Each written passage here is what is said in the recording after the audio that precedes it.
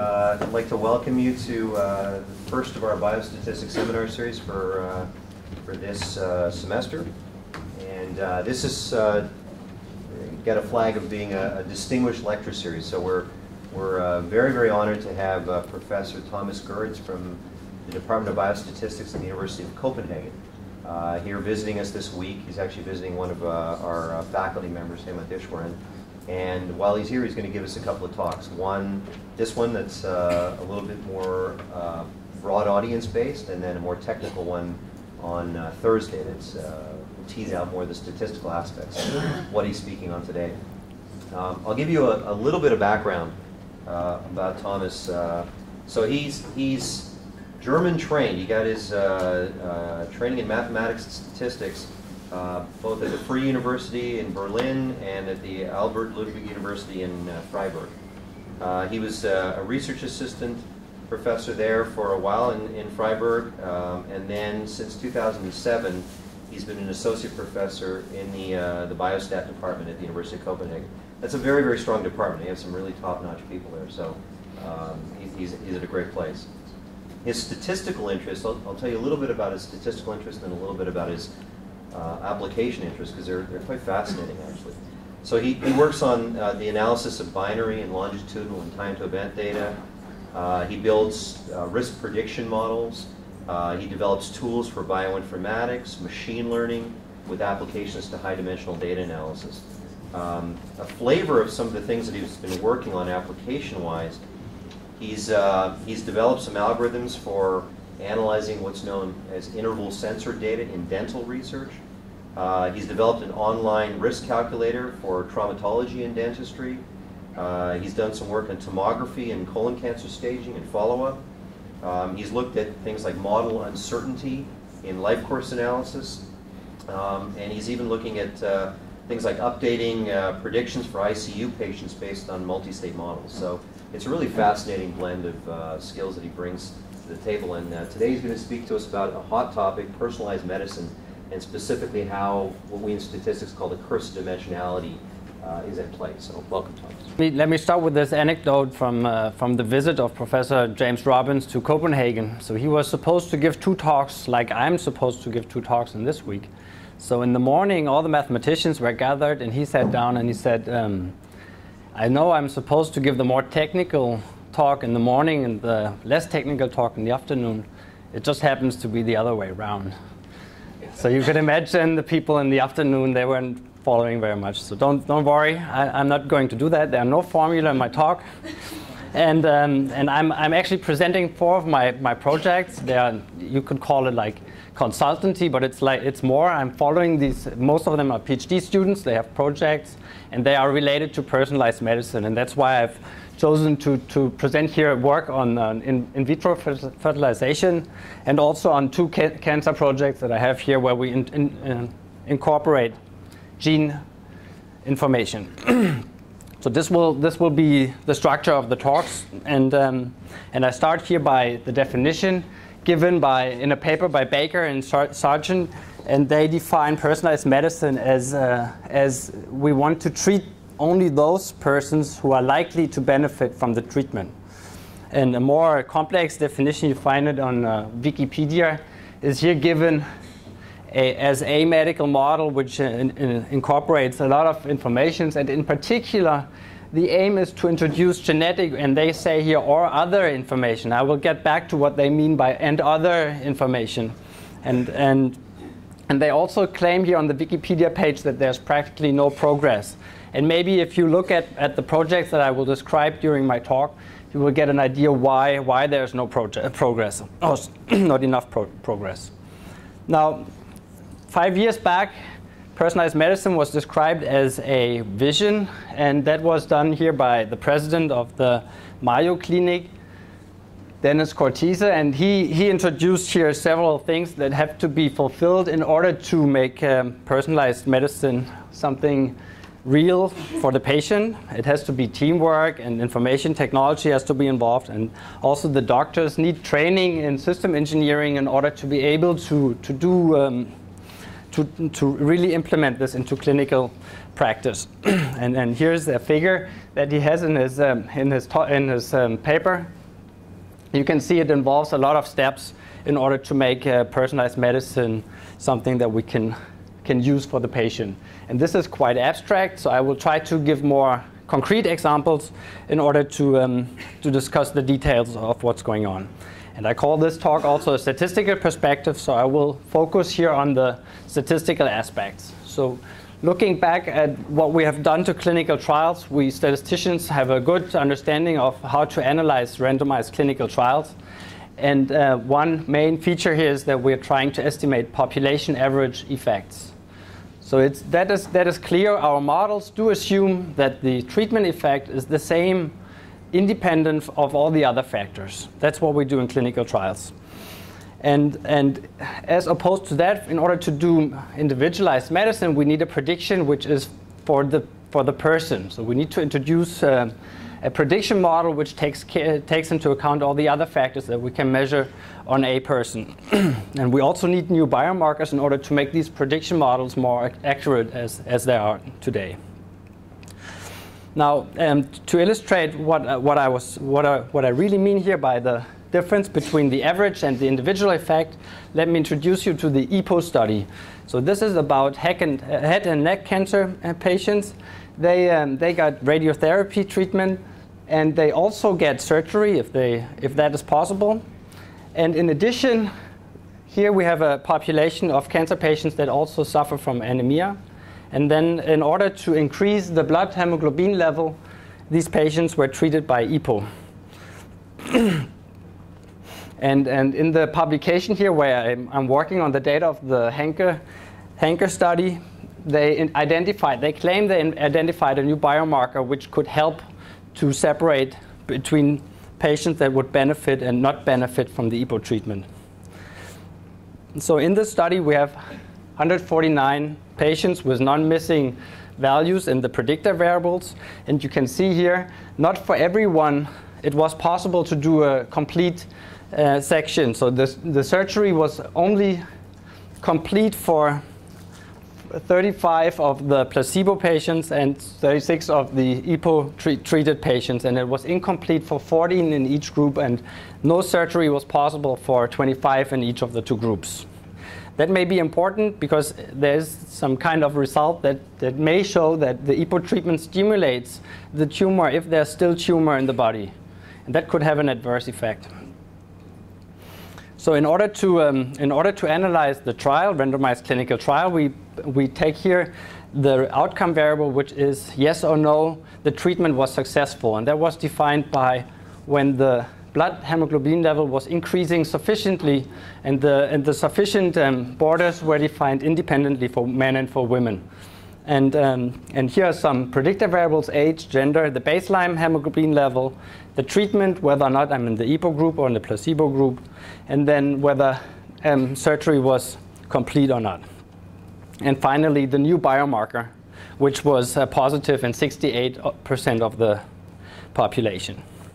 And what comes out here is the typical table that you get when you do logistic regression. You get odds ratios and you get confidence limits for the odds ratios. And what you see here is the odds ratio for the treatment effect is about 9t. That's a huge effect, and that may be quite impressive. But does that mean everyone should be treated? I mean, this model is a logistic regression model which assumes that this treatment effect is independent of all the other variables. But even if this assumption was correct, I'm not sure if that means that everyone should be treated. And it is clear the factor of 91 is huge.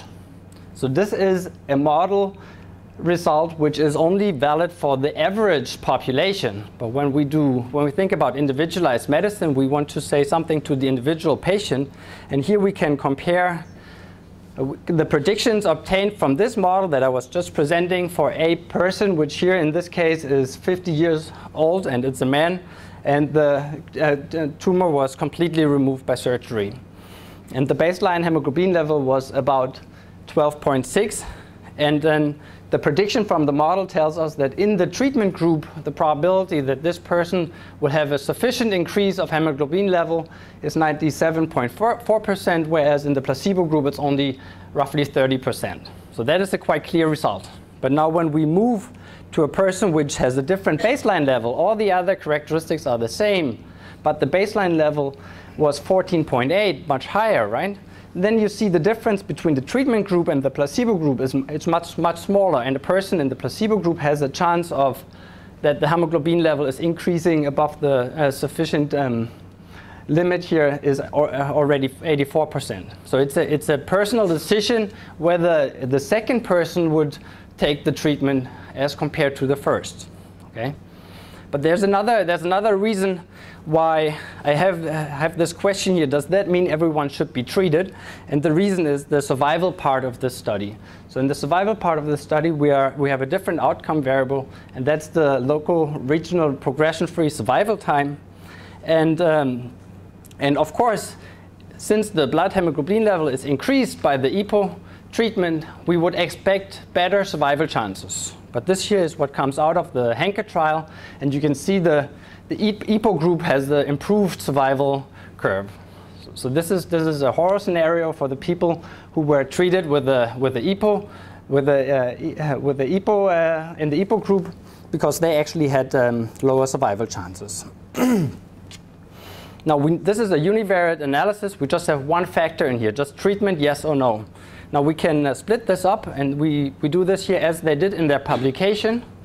And in their publication, they split it up after this new biomarker which they identified in their study. And when we look at the results here on the left panel for the EPO biomarker positive patients, we see here the EPO group has the lower survival chances.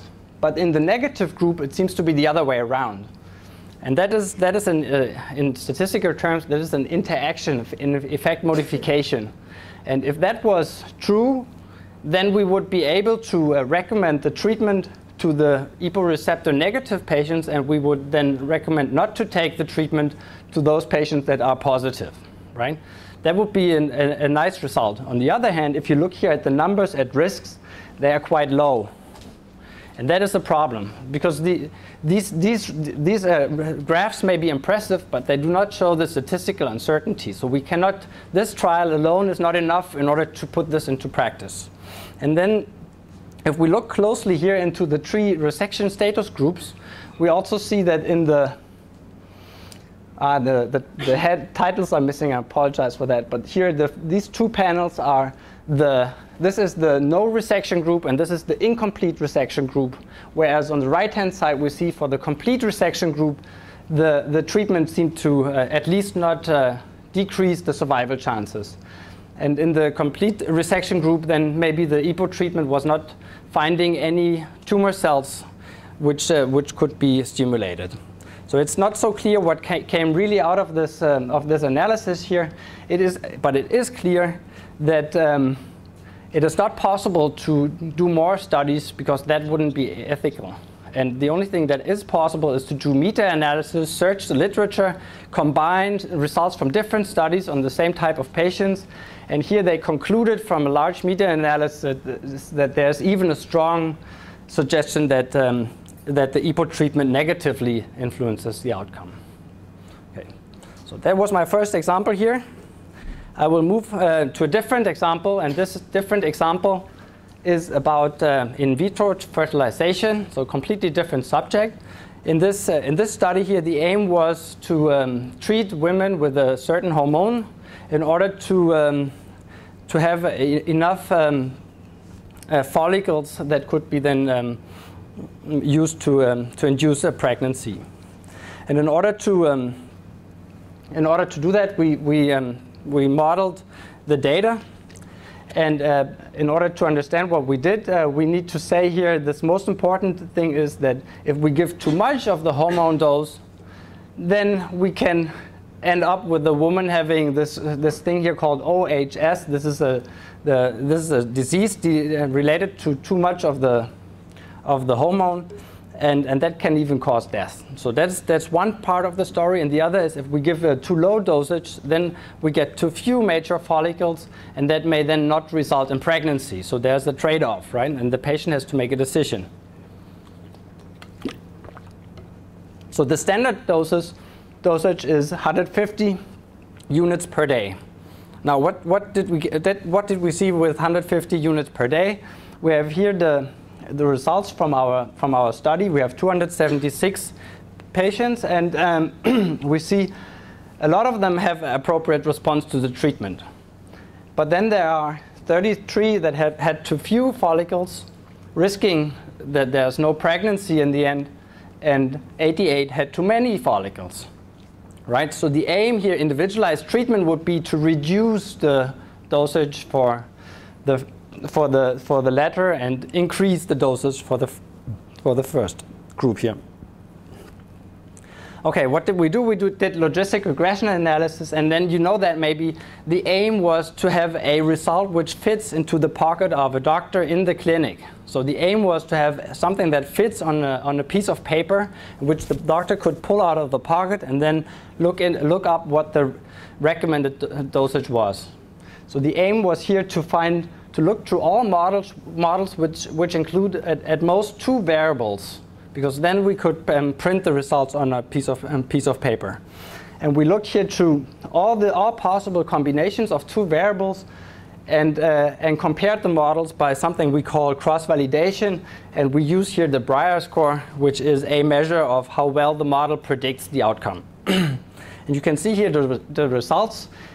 What came out, there were 2 models, both included 2 variables which were winning this competition, statistical competition. So these were the models that the statisticians were proposing here. And you see here on the x-axis for both models, we have the antral follicle count. The higher, the more likely we get a pregnancy. And on the y-axis for the risk of excessive response, we have the cycle length of the women. And for the risk of the low response, we have the age of the woman. And these 2 risks can then be communicated to the doctor and to the patient in order to find the right dosage. That was the result of our study here. And actually that could be summarized in a diagram like that, where we have on the x-axis, we have the risk of low response to the treatment. And on the y-axis, we have the risk of excessive response to the treatment. And then here in the middle, that's the standard dose, 150. That's the color here, roughly yellow, where you have the standard dose, and then dependent on your predicted risk, we would then move away from the standard dose for the individual patient. So that would be individualized treatment. However, are we done? Is this a result we can use in practice?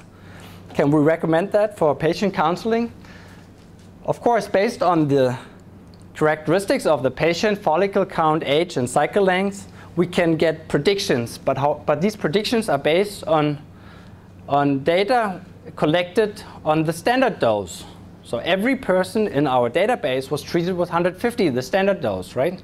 But if we want to change the doses, then we actually have no data in our database. So we have not seen what happens if we just give 100 units or 200. We have not done this experiment. And that is related to the title of my talk. This is in some sense the curse of dimensionality here. When you think about making a clinical trial for each doses, right? So you maybe take 10 different dosages, and then you do a clinical trial for each of the dosages in order to see what happens. That would be too much. On the other hand, it's a good question, what is evidence-based medicine in this situation where you move away from the standard dose and want to recommend something? We wouldn't like to extrapolate too much away from the results of our study. But some general rules are needed in order to control what's going on.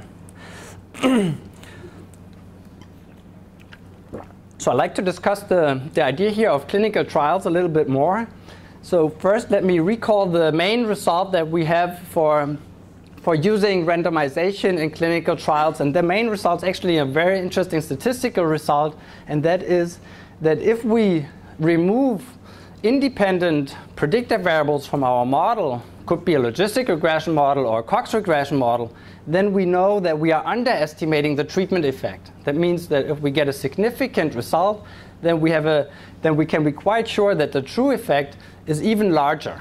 So that's a very important result, and that allows us to do, say, a log rank test on our clinical data without looking at all the other characteristics of the patients. Okay, so that's very important to have in mind and in the background. And the other answer is, of course, if we are after individualized medicine, then we should use the other information that we have collected on our patients. In order to be able to distinguish between those that likely respond to treatment and those that likely do not respond to treatment, we need to include the other information that we have collected. And maybe we are even after effect modification, statistical interaction here. Maybe the effect of the treatment depends on some of the characteristics of the patients. Now, what happened in 2010, Baker and Sargent, they proposed a new design for a clinical trial. And this was quite promising because they have had a design where you only have to increase the sample size by 18.1%. And the trial has a 90% power, so very, very nice features here. And that was published in a nice journal. However, the answer was not much later from some experts in medical statistics, and they revealed here that the basic assumption of the paper was wrong. So they kind of claimed that one could use the control arm of the trial without introducing a bias. And then there was an incorrect assumption here. And here the answer by Simon and Friedlin was that they did some simulations which showed that if we increase the number of features, that is the number or the amount of other information that we use in our model, think about SNPs. If you increase the number of SNPs that you introduce into your model, then you were inflating the type 1 error of your study. And instead, they propose a different design, which is called the cross-validated adaptive signature design. And there you'd separate between the model development and the model validation. So what is important here, you cannot use the same data both to model and to validate. And that is very important to have to recognize. On the other hand, I'm not aware of any standards for clinical trials that could then be used to prove individualized medicine works. So these standards are still unclear. I would go for the cross-validation design. Now, if we want to introduce other information into our model, then we start here by the most simple model. We just have treatment and outcome. And the next step is then maybe we have cancer patients, so they are on different stages. So then the model becomes more complicated. If the treatment depends on what stage the patient is in, then the model looks like this. And if we further want to introduce age and gender, it gets more complicated. And you get the feeling, right? This model is getting more and more complicated. And here we have smoking and social circumstances. There are all these things that may influence both the treatment effect and also the outcome. So if we now add other information, then this gets really a high-dimensional space. And other information, I mean here blood tests, things that you can get from the blood. Also imaging, PET imaging, stuff like that, where you get a lot of signals from one person, maybe from the brain. Or you can introduce microarray expression data. I will show you one example with microarray expression data in a little bit, and another one where we introduce DNA, SNP chip data. And maybe the model looks like this, right? And if this is the truth, then of course this field is kind of progressing slowly, because then we need to fill in all the missing information. So what's the workflow here? So we are in the discovery phase here. I think many projects are still in the discovery phase. Of course, there are some validation data sets and things have been replicated. On the other hand, it is clear that first the next generation sequencing technique will then find the causal biology results. Now let's talk about the discovery phase here, and I will show you some results here for one of the projects that I'm involved. The project starts here with this paper where the researchers propose a gene signature which reduced the original dimension of the microarray expression data, which was 54,000, to only 128. So only 128 genes. That was the signature proposed in order to distinguish colon stage 2 from not distinguish. Now I have to explain this more carefully here.